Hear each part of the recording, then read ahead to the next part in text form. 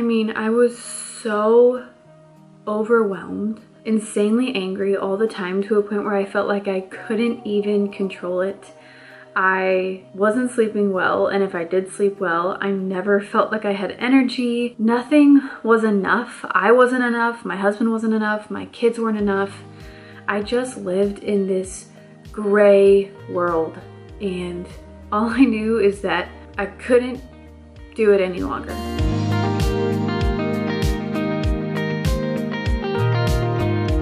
Hey guys, welcome back to my channel. I wanted to share today how minimalism saved me. And it wasn't because I got rid of everything that I owned. I think decluttering was a humongous part, but it's so much more than that, and I want to share that with you today in a very vulnerable way. One where you guys can relate and say, that sounds like me. That's how I'm feeling. And it's not like I want to have all the answers, but I just want to support you and encourage you and tell you through my experience and my journey that you don't have to stay where you are. And there is a way out. For me personally, it wasn't living a dull, plain, restrictive life. It was narrowing in on the things that mattered most to me and making space for them. Before I begin, I want to invite you guys to join my email list for real life writings, for a list of my favorites, and for updates on the course that I'm creating. One, to guide you and encourage you and inspire you to go from chaos to peace and to thriving again. And that includes bits of decluttering, bits of mental strengthening, and helping you really hone in on the things that matter in your life. I am so excited about it. All I want to do is talk about it. It's nothing secret. I want to help, and I want to support women, and I don't want you to have to do it alone, because I did it alone, and I would have loved someone to come alongside me and say, you can do this. So that's what that's for. So connect with me, email me, whatever you need. Follow me on Instagram. I just want to be there for you. I feel like I keep saying that over, but that's truly where my heart is. So let's get into my story and just sit back and relax for a little bit, because it's gonna be a bumpy ride. Okay, so I started at a very overwhelmed and insanely depleted state. If I can explain this to you, I was frail. I had these dark circles under my eyes that just never went away regardless of how much I slept. I was losing hair. Nothing was enough. I wasn't enough. My husband wasn't enough. My kids weren't enough. My role as a mother, it wasn't enough.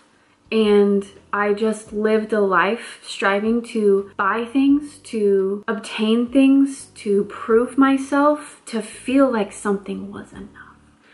And it got to a point where I was just like, I am suffocating. I cannot function. I cannot feel joy. Why can't I feel joy?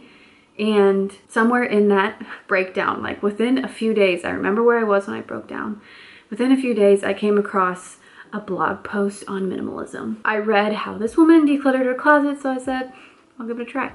Decluttered my closet. Wow, was that freeing and amazing. Like the narratives that just disappeared when I got rid of some clothes that made me feel like I needed to prove myself.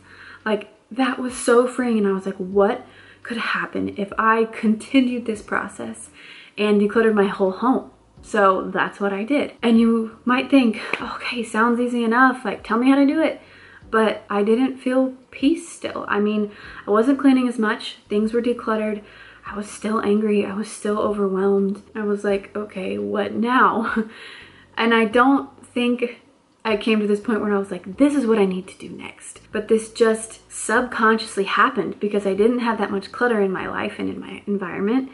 And I was able to welcome some better habits, some habits that were focused around stillness, like reading again, getting outside in nature with my children or just by myself, passively healing, grounding, taking my shoes off, enjoying my cup of tea in the morning, lighting candles, all these little stillness habits. They just elevated our living space and our routines in our life. Saying no was also a huge part of stillness practices that I had to embrace. And then one of the biggest ones was gratitude. I read this book called The Ultimate Gift in high school.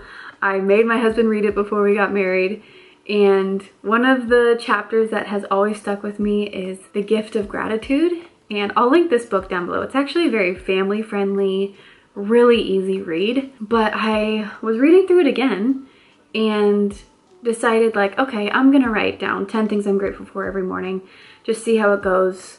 Again, I had the space, I had the time in the morning to do this. I feel like that state of gratitude is what projected me into a totally different version of Margaret.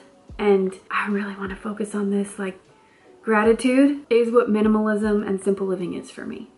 Gratitude is the definition of intentional living, simple living, and minimalism for me. It's coming from a place of gratitude, not a place of restriction, dullness, bare walls, not having anything to distract you. I think it's just learning what's important and what I can say thank you, Lord, every single day for. So I had a decluttered space. I have adopted stillness practices at this point, and I was more grateful than I'd ever been. And I would say that this is when the mindset shift started to happen for me. And there were a lot of other variables and little details, little habits here and there that really created this boost, but those are the main points. And everything started to feel more purposeful, not because I was forcing it, but because just naturally I had more appreciation for my small home. I had more appreciation for my husband and what he does for me.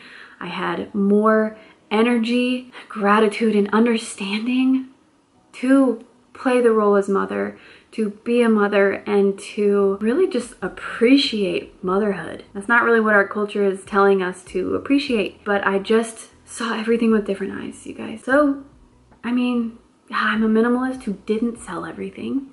I'm somebody who accidentally, and I genuinely mean that, became a minimalist, and will say that it is the most important journey that I have walked on, to be able to throw out the temptation to always be in this state of want and to see the things that I have as beautiful, not by force again, but by this natural organic process of seeing value, bringing things into my home that add value and that are purposeful and intentional. There's just so many things that kept falling into the bucket that just really allowed me to fill back up and to pour from a full cup. I mean, I can look back now and see that I needed to get rid of stuff and the clutter was suffocating these internal battles in my head that were desperate to get some attention. And it was a beautiful process, a random process, you know?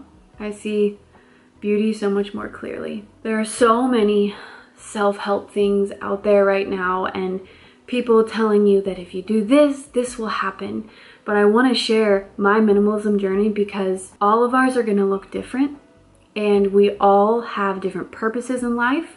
We have different things that we view as valuable, different intentions, different roles, different jobs, different homes, different financial situations. So there's not going to be a one-size-fits-all thing, and that's what I'm really trying to hone in on when I'm creating this course or any piece of content for YouTube, Instagram, or my email, because I'm like, you've got this. You know what needs to go and what needs to stay. And the best part is that when you really hone in on that, everything starts to fall into place. You see beauty so much more clearly. And I just wrote an email on that, and I got so many emails back from you guys. I was just so blown away and touched from where I'm sitting now. Consumerism, there was no beauty in my life. It was completely suffocated, not visible, but it was minimalism and simple living that revived the beauty in my life. And it wasn't through obtaining more, it was just honing in on the things that mattered in my life. That includes the way I decorate my home and the way I portray myself as a woman and a wife and a mother, how I take care of my health, how I see the world, how I see this butterfly that's right outside my window. I just can't believe it's hard to even put into words. I can't believe how much things shifted when I just dedicated myself to decluttering, adapting simple habits, and then the transformation naturally just happened. I'm just blown away. It's just not by force. It's just a willingness to let the intentional things thrive again in your life. So that's my story. And I'm sitting here, you know, look at this white, off-white. I just love natural colors. I'm smiling, my hair's done, but I need to say that simple living and minimalism doesn't mean the hardships don't happen. But what I've seen in my life is that I'm not afraid of these hardships. I'm not fearful of them happening because I know they're essential. I know they're a part of my journey.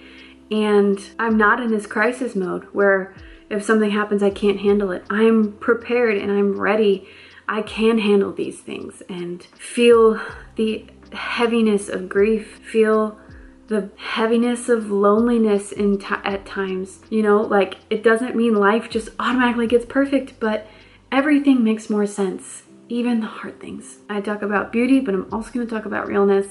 That's why I want to invite you to stay and learn alongside with me what it means to live an intentional life. And I'll finish with this little story of breakfast this morning with my kids. I've had a very stressful week. I'm not going to go into it because it's more on like the personal side, but accidentally overextending myself to certain situations. We'll just leave it at that. And I was stressed. I was so tired. I haven't been able to like spend quality time with my kids in a long time. So I took them out to breakfast this morning, woke up so excited to like get this time with them finally, because we've all been running around. And these two moms saw us sit down. I'm pregnant with my third, so they were just smiling and they were like, oh, we remember those days and you're gonna make it through. We know what it feels like.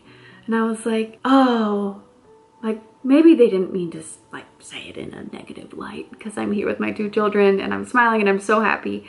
And I said, you know, I promise I'm cherishing these moments. I have so many moms that tell me, you know, hold on tight to those years. They're so sweet. She was like, oh yeah. But I also know, you know, how difficult it can be and how you just want to strangle them. And I was just like, oh, no, not a judgment, oh, but like a, man, she was probably so overstimulated just like me, because that is what I would have said, even though I was trying so hard to be what my kids needed and to love them and serve them. I just physically couldn't see it as a gift 3, 4, 5 years ago. And it was clear that this mother kind of had a similar situation. And I just had empathy. I'm like, man, I wish you could have heard the message that I heard as a young mom. That's all. That's just where I left it. I let my kids, you know, give them a little colored something, and I'm not saying I did it right, because I had a hard week and I didn't do things right a lot, but I just feel like I got to see a version of me that would have been present if I didn't make these shifts and these changes. I don't know her story. I don't know anything about her, but that's what the Lord put into my head and allowed me to see this morning. And I was just like, you are doing the good work, even though it's hard. Even though you have to constantly be chipping away at yourself, Margaret. This is where the value comes out when you walk the other way. So I'm just failing every single day, but still trying to walk the other way. And I welcome you to do that with me. So that's the end of my story. I'm gonna go get some tea, some ice in it, because it is hot. Thanks for staying all the way.